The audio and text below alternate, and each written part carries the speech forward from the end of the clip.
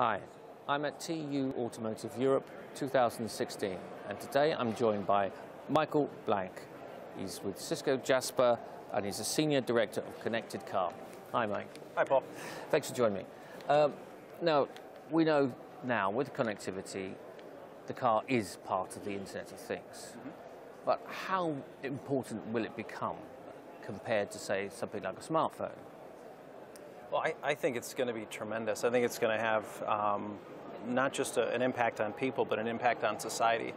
The car is what we see now, in its early phases of connectivity, and what you're seeing now are, things like telematics services and infotainment, things for entertainment, maybe for consumers and drivers and passengers. But what you're seeing now is the advent of what this connectivity means in terms of bringing autonomous vehicles, bringing really new models of transportation to light. So things like ride sharing, things like rides on demand, all those things are going to be enabled, and it takes a connected vehicle to do that. And again, I think you're just seeing the beginning of that now.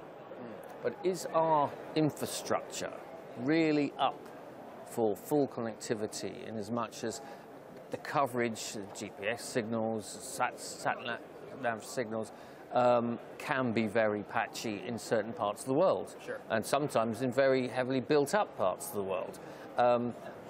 What plans do we have to put in place to solve this problem? Well, I don't think it's a great question. I don't think there's any one thing that fixes it, right? When you talk about vehicle-to-vehicle connectivity, there are things like DSRC. You talk about vehicle-to-infrastructure. There's other short-range communications. There's cellular. There's satellite. I don't think any one particular medium is going to solve all of this. I think it's going to be in conjunction. And I really think they're each going to have different impacts. You can do certain things talking to the infrastructure that are maybe very local. And maybe certain things talking to maybe the cellular network that are going to look more at logistics and traffic flow and things like that. So I think each medium has a complementary part to play in the ecosystem. But who is going to fund this? Because this is now the money question. That's the that's another good question. I think from a cellular standpoint, I think the network providers, that I talk to they're getting ready for their 5G investments, and I think there's going to be a large 5G play in this.